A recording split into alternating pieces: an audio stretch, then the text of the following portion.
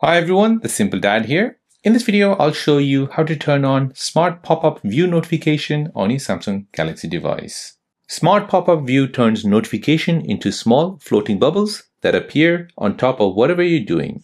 So you can tap the bubble to open the app in a mini window, reply to a message, or interact with the notification, all without leaving the current screen. So as you can see, I have a notification just arrived from Messages. So a small floating bubble has just appeared here. I can go ahead and tap on this and I can look at all the notifications on this. So like this, you can go ahead and set this for different apps like WhatsApp, Telegram, TikTok, Instagram, and many more. So let me show you how to do this. So here we'll go ahead and first open up the quick panel menu, tap on settings, scroll down and find notification. From here, find advanced settings and then find floating notification. So here you want to go ahead and choose the Smart Pop-up View, and then you want to go ahead and choose Included Apps. So from here you can go ahead and choose all the apps where you require the Smart Pop-up View to show up. So for now I have selected WhatsApp and I've selected Messages.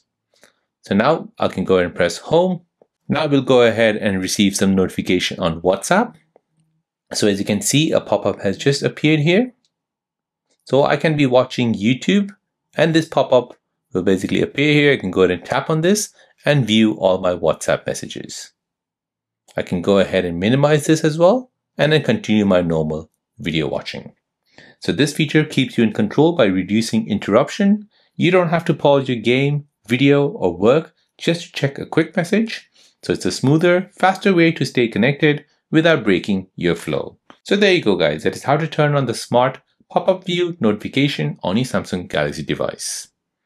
If you're new on the channel and you want to find out more about your iPhone, your Android phone, or any other social media apps, then don't forget to subscribe to this channel to become a part of the Simple Dad community.